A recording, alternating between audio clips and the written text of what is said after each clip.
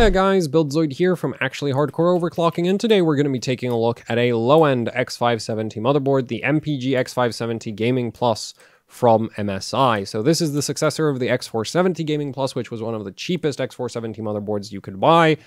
The thing is, X570 across the board is far more expensive, so don't expect this to be anywhere like...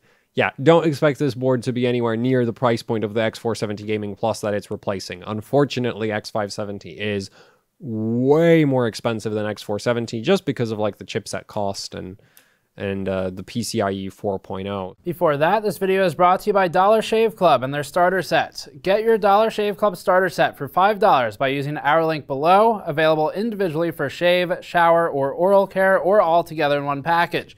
The kits can be customized to your needs with options including toothpaste and a toothbrush, hydrating shampoo, face cleanser and scrubs, body wash, or a razor with cartridges and shaving cream. Convenience is key and care packages can be scheduled to send when you need a restock.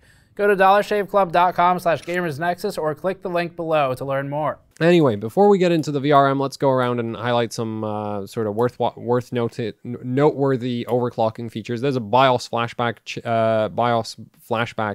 button hiding right behind the, I think, USB ports over here. So you can update the BIOS of the motherboard with just an 8-pin power connector and a 24-pin plug-it-in. No CPU, no RAM, no GPU, no nothing. Just a USB stick with the right file format and a file with the right file name. Hit the button, you can update the BIOS. Pretty useful if you have the motherboard and a incompatible CPU that requires a BIOS update.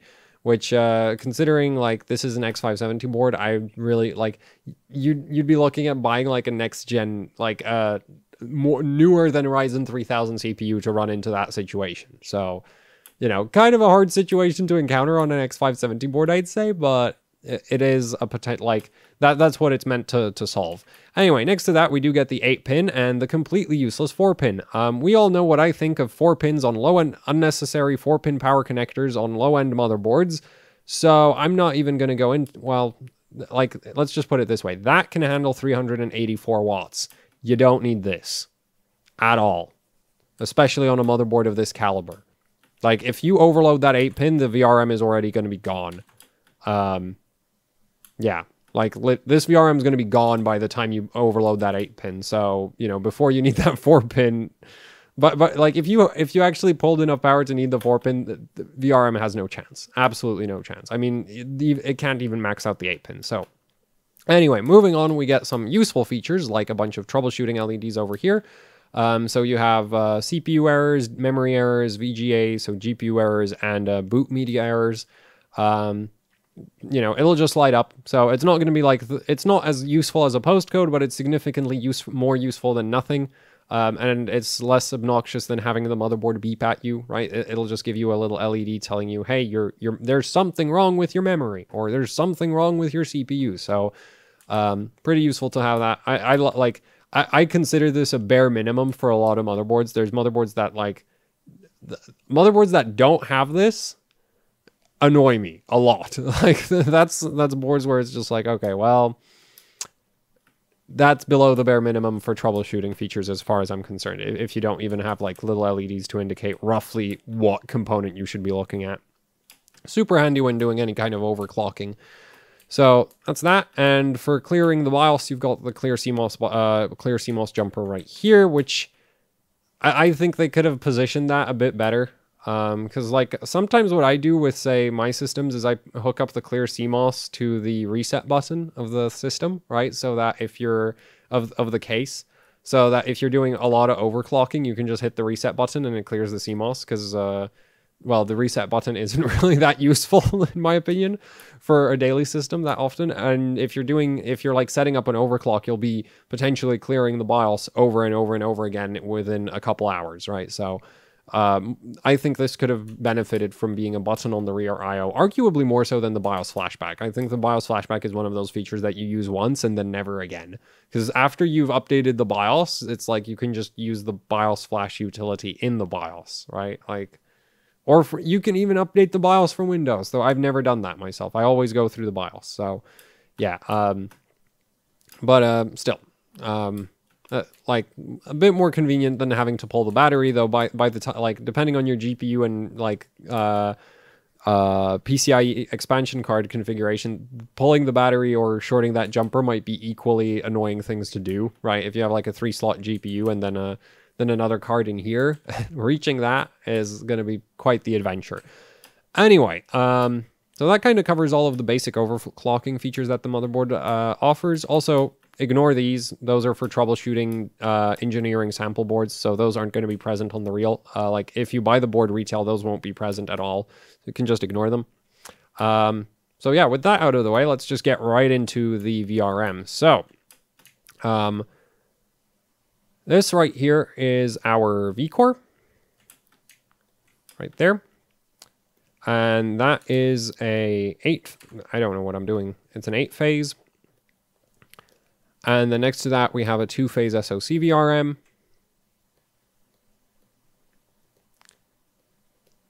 And for the controller, we're looking at an IR35201, which obviously does not support an 8 plus 2-phase configuration, right? Or at least 35201. This goes all the way up to 8 phases, but it does not go up to 8 plus 2. This is like, the thing is, this is a significant upgrade compared to like the X470 Gaming Plus that this motherboard replaces, as this is like the default high-end voltage controller for high-end motherboards for the last several years. So, you know, like you're getting a pretty serious international rectifier voltage controller right here with this board, and it is a low-end X570. So this is not like this is definitely not cheap to do, though it is still, I think, like a $5-ish chip. So it's not like, you know, and I assume that it's the alternative for the cheaper boards is like $2 or $3. So it's not a huge change in terms of the cost of like one chip. Like if that was the only thing you changed on the entire board, it's like $5. But yeah, the thing is, it doesn't integrate drivers and that kind of thing. So when you actually want to use a 35201, it gets more expensive than just the fact that you're replacing the controller. Because if you're replacing a controller that integrates like 3 or 4 of your phase drives, then it's like, well, now you need to buy 3 or 4 new drivers. Anyway, here it is running configured as a 4 plus 2 phase. On the back of the board, we of course find a bunch of doublers, as well as a dual driver. Now, all of those are, there we go. So the first chip over here is a dual driver. So that's our 2 phases for the SoC. And then here we have a doubler. And I don't know why I'm changing the capitalization of the D's. So, no, there we go. Doubler, and then we've got 2, 3, and 4 doublers over there. And all of these chips are international rectifier IR3598s, because the 3598 is a dual driver with an optional doubling function. So for like this one over here, you have 2 phases from the IR35201 go in, and then 2 completely independent phases come out, because it literally is like having 2 CHL8510 drivers in one chip, except this is weaker than a CHL8510, because like a CHL8510 is the same size chip, except it drives 1 phase. So it's significantly, it's a pretty significantly stronger driver than this one. But yeah, like you only have to worry about the strength of the driver if you're trying to drive some really like slow power, like, well, high capacitance power MOSFETs, right? Which this board doesn't need to worry about, because this is using some pretty normal low side power MOSFETs. They're not the worst ever, but like if like the 8510 is a good fit for something like a 6894, or in some cases there's GPUs where they'll actually like put 2 6894s in parallel, and at that point it's like, yeah, you need a pretty serious driver to switch those kinds of MOSFETs on and off at a reasonable speed. So there a 3598 wouldn't really work very well, but here it's fine. Like these are pretty normal MOSFETs. So anyway, here we have one running as a doubler. So 1 PWM signal goes in, and then 2 sets of drive go out to the actual phases, fully interleaved. Yeah, so that's kind of the control scheme that you're looking at with this VRM. And for this board especially, this has some pretty major benefits, because since it does use discrete MOSFETs, the efficiency of the VRM is quite heavily dependent on the switching frequency. Because like one of the big advantages like high power stages have over discrete MOSFETs is that they have significantly lower switching losses because the MOSFETs inside a power stage are optimized to switch much faster than your discrete, like your normal discrete MOSFET. And the end result is that you can go from like 300 kilohertz to 500 kilohertz and not really notice a significant change in heat output. Whereas on something like this, at 500 kilohertz, these MOSFETs would produce way more heat than they would produce at 300 kilohertz. So with a VRM like this, the doublers make a pretty major, give you a pretty major efficiency advantage.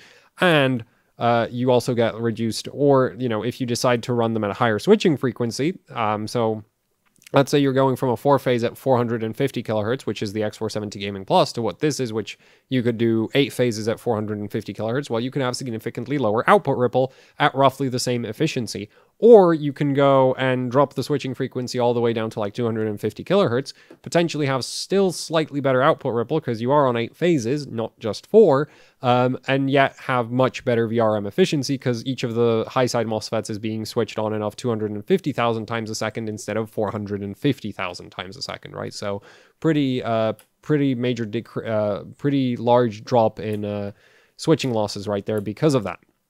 Anyway, let's talk about efficiency. Now, for efficiency, I'm going with 300 kilohertz switching frequency at each of the phases because that's a pretty normal switching frequency to run even discrete MOSFETs at. You could design a VRM around a lower switching frequency than that, but you generally don't do that. You generally don't do that kind of thing. So, yeah, 1.2 volts output voltage, 300 kilohertz switching frequency, and 12 volts gate to source voltage. So that's the drive voltage for the MOSFETs.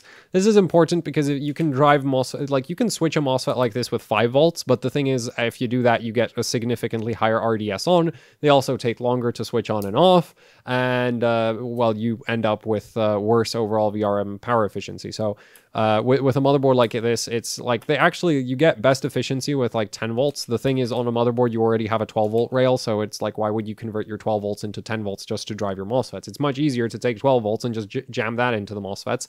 The MOSFETs, they'll handle that kind of voltage just fine. So 12 volts gate to source drive voltage for this.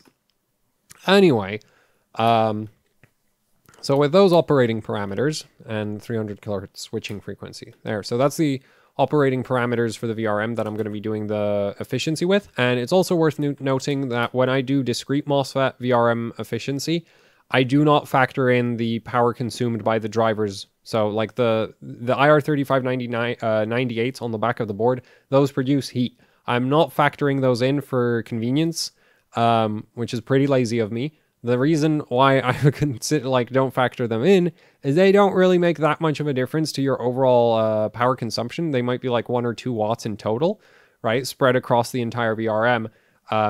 They might be even less than 1 watt. The reason why it's important that I'm not factoring them in is that low outputs, that makes discrete MOSFETs look really good because I'm not factoring in the fixed amount of power loss that you get from having from the drivers. Because if that driver has to switch the as long as that driver is turning the MOSFET on and off, that is power being lost to turning the MOSFET on and off. That costs energy to do. And I'm just not factoring that power loss in because at high current outputs, it's like a very small portion of your overall heat output, so not particularly important. At low current outputs, it makes discrete MOSFETs looks kind of silly efficient compared to power stages, because if I have power stages, they automatically factor in the driver losses in their heat output. So I would actually have to do more work to remove the driver loss from a power stage, efficiency calculation. So I'm just pointing that out as if at low current output, discrete MOSFET, if this looks really efficient at 100 amps output, it's mostly because I'm ignoring the fact that the drivers also burn maybe a watt or 2. Yeah, that makes this VRM look a bit better than it should. But it's not super important, which is why, as I said, for convenience, I kind of ignore that. So 100 amps output, which is a little bit that should be pretty close to the amount of current that, say, a maxed out 3800X or a maxed out 3700X pulls. This VRM will be producing about 12.5 watts of heat at 300 kilohertz. So about there. At 125 amps, which is around where you'd want to, that's the maximum current you'd really want to be running a 2700X on. you'd be looking at about 18 watts of heat output. Going up to 150 amps, you'd be looking at about 24 watts of heat output. And at this point, it's worth like, this is a pretty serious amount of heat. And so let's talk a little bit about the cooling system that MSI has designed. Well, actually the thermal management that MSI is doing on this VRM. So there's a huge advantage that the X570 Gaming Plus has over the X470 Gaming Plus in that this VRM is not one blob of 4 phases, it's 6 phases and then 2 phases. So what basically you have is 3/4 of the heat output of the VRM goes into this massive heatsink right over here. And I know it doesn't look like it has a ton of surface area, but the profile for that heatsink looks something like this. And then the MOSFETs are at the bottom of that, right? So you actually have a good amount of surface area, it's just not very visible. And I've tested motherboards with this style of heatsink, but on B450, it works really well. Like, this style of heatsink is awesome. I'm actually not sure why for high-end motherboards, if you wanted to just kind of make your life easy and make really good VRM cooling and just eliminate like the IO cover, the easiest thing to do would be just to put a big metal block that doubles as both a VRM heatsink and an IO cover, just does both. Because you'd have a ton of surface area for VRM cooling, and you'd also have the whole aesthetic benefits of an IO cover, right? Without actually having to resort to a piece of plastic like most motherboards do. Anyway, so I'm a big fan of this style of heatsink, and it's only handling 3/4 of the overall heat output of the VRM. The other 1/4 of the VCore VRM is actually dumped into the heatsink up here, and that one has a similar profile. Like, it doesn't look like it has a lot of fins, but it looks kind of like that from the side. So it has a decent amount of surface area as well. And, you know, in the case of the 24 watts that we're throwing at the VRM at 150 amps, this is roughly where like the 12 core would max out on, say, water cooling. That would be only 8 watts of heat. No, not 8. That's way too much. 6 watts of heat being dumped into that heatsink and 18 watts of heat being dumped into this heatsink. In my testing with the B450 mortared titanium, this heatsink is more than capable of handling 18 watts. Like, it's not a problem for this heatsink whatsoever.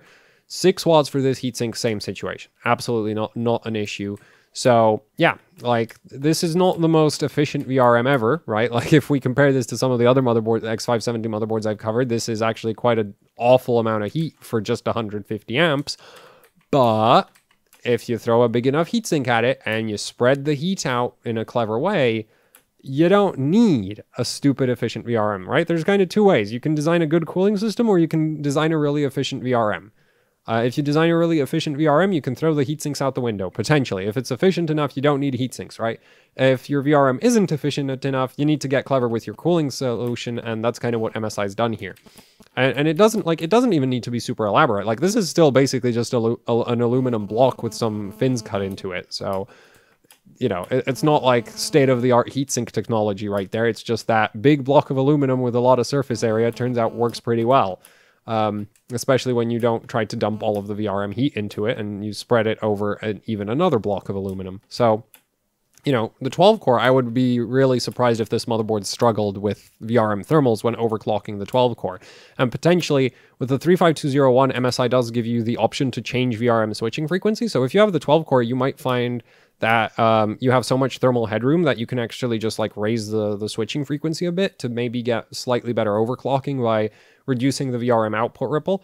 So yeah, like I'm a pretty big fan of this this VRM, considering that it's on like a low-end motherboard now.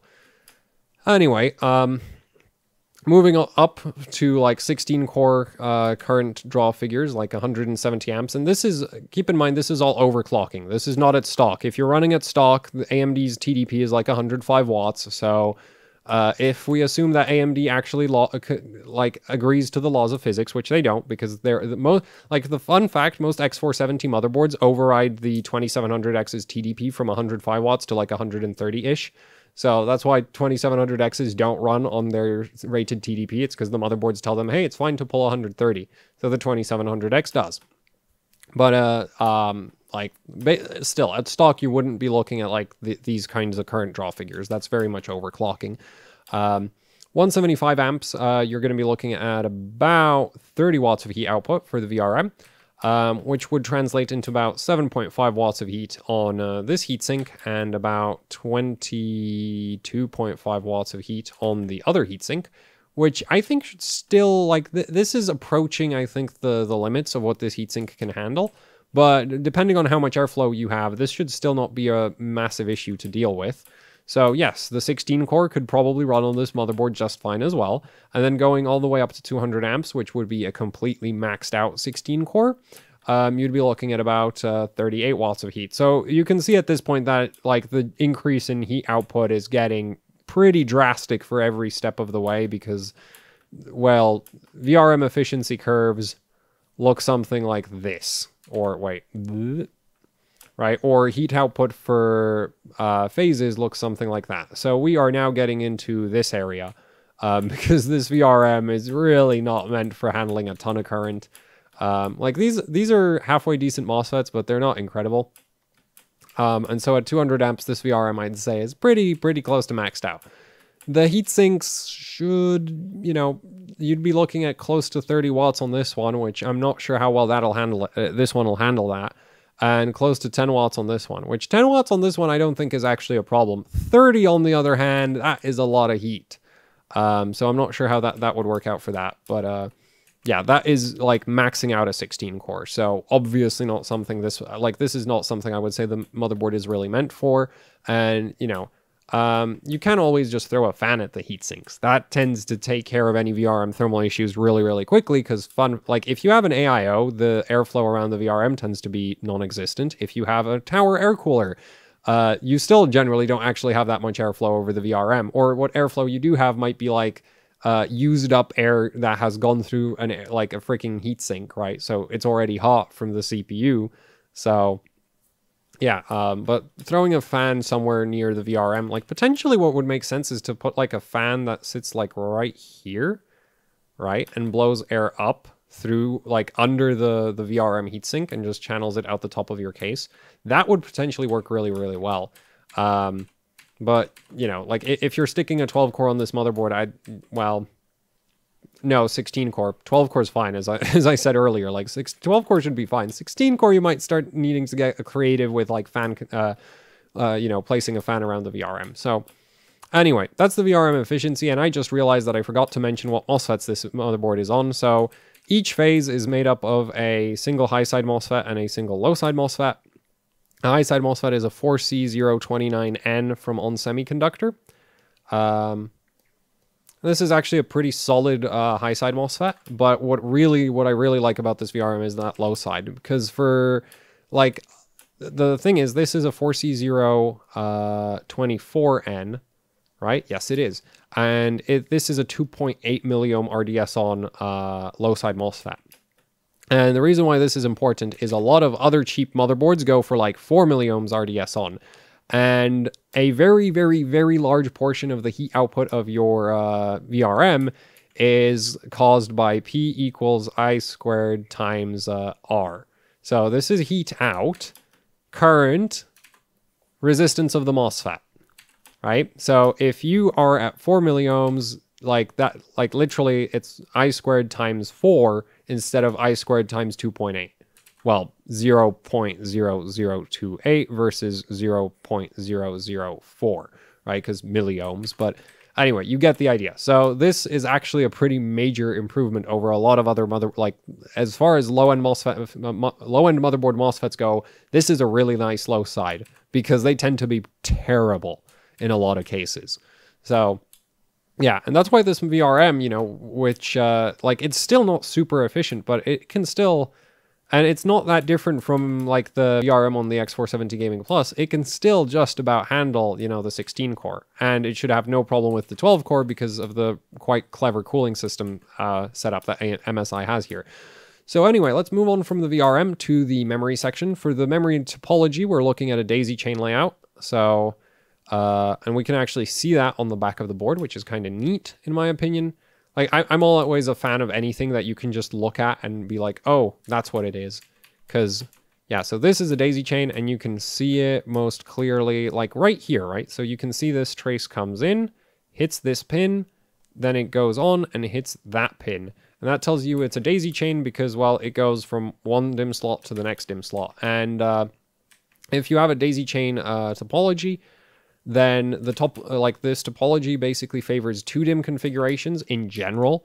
You can, like, it really depends, like, there's a lot of BIOS tuning you can do to, like, work around the downsides of daisy chain. So the main problem with daisy chain is that if you put a DIMM slot in this, if you have 2 DIMMs on the same channel like that, then the timing for signals going to this DIMM is a little bit different from the timing for signals going to that DIMM. And that causes, like, overclocking issues, right? That's what will potentially limit the maximum memory frequency you can run. On the flip side, like, if you just have one DIMM in daisy chain, it actually works really, really well. So if you have it on the second DIMM slot like that, that actually works really, really well with daisy chain. So this motherboard should be great for, like, 2x8 gigabyte memory configurations. Should overclock amazingly well on this. 2x16 kind of depends on, really depends on the memory sticks and how well the motherboard actually supports said memory stick. Because there's kind of, like, 2x16 is a kind of weird configuration. Also, I don't know how well 16 gigabit memory chips overclock. So things get strange at that point. But assuming MSI supports whatever DIMMs you are using properly, this should actually work really well as well compared to, say, 4x8. Because 4x8 is just inherently not supposed to work as well as on a daisy chain as a 2x16 should. But there's BIOS stuff that can also happen that will maybe make 4x8 work better than 2x16. But generally, daisy chain should favor 2x16. And then, you know, there's 2x32, but 2x32 is, like, a huge question mark because I don't know any, like, I've not seen any testing done with that memory configuration yet.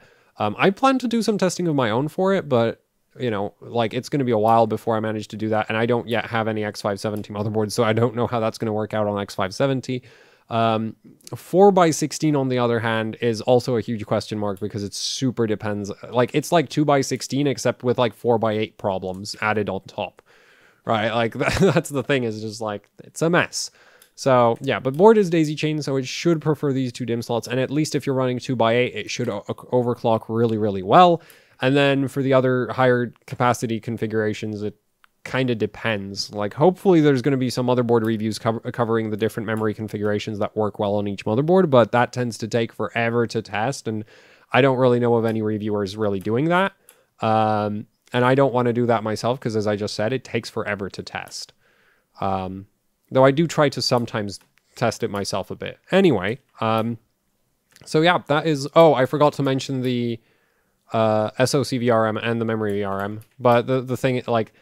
that gives you an idea of how important they are. So the SoC VRM, as I said earlier, it's 2 phases.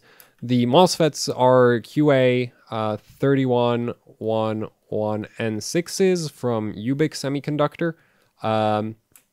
And they're dual NFETs, so high side and low side integrated into one package. I have no data sheet for these. It doesn't really matter that much because the system on a chip of a Ryzen doesn't really pull that much power, but it's just like, yeah, I couldn't give you more information on these if I tried, because I literally don't have any more information than that. And then for memory power, we are looking at a single phase with 2 high side MOSFETs and 2 low side MOSFETs, which actually this is one of the more powerful single phase memory VRMs out there for X570 motherboards. It also completely doesn't matter because it's mostly down to what you do between the memory slots and the CPU socket with DDR4. DDR4 doesn't really pull that much power. So yeah, this, like, it's a single phase. It's got the same MOSFETs as your vCore VRM, but I wouldn't, you know, focus on it too much because it's mostly going to come down to the BIOS of the motherboard and the trace layout of the motherboard, which unfortunately I can't tell you for sure that this is good, but it is a daisy chain, and so it should work really well with 2x8. Then everything else is just kind of like, what does the BIOS support best? I'm not really concerned about the VRM for DDR4. It doesn't pull enough power. So yeah, that is it for the for this video. So thanks for watching. Like, share, subscribe, leave any comment. Oh wait, I should have done like a conclusion. Well, yeah, that's it for the video. You know, the MSI X570 Gaming Plus, which is a low-end X570 motherboard. That does not make it cheap. It just means it's like at the bottom of the product stack for X570 from MSI. I think it's like the second to the bottom of MSI's product stack. There's one other motherboard that's like even lower end than this. And yeah, I mean, you know, it should handle a 12 core just fine. 16 core should also work, but the VRM cooling might actually get a bit of a workout at that point. And yeah, so that's it. Thanks for watching. Like, share, subscribe, leave any comments, questions, suggestions down in the comment section below. And if you'd like to support Gamers Nexus directly, there's the Gamers Nexus Patreon. And if you'd like to, you know, support us by buying like some merch, there's store.gamersnexus.net where you can pick up things like mod mats and other Gamers Nexus merch. So I forgot, should have probably written that into my script properly. But yeah, so that you know, so if you would like to support us, that would be really awesome if you'd check that out. There's links to both down in the description below. And if you'd like to see more content from me, I've got a channel called Actually Hardcore Overclocking where I do more overclocking stuff. So that's it for the video. Thanks for watching and goodbye.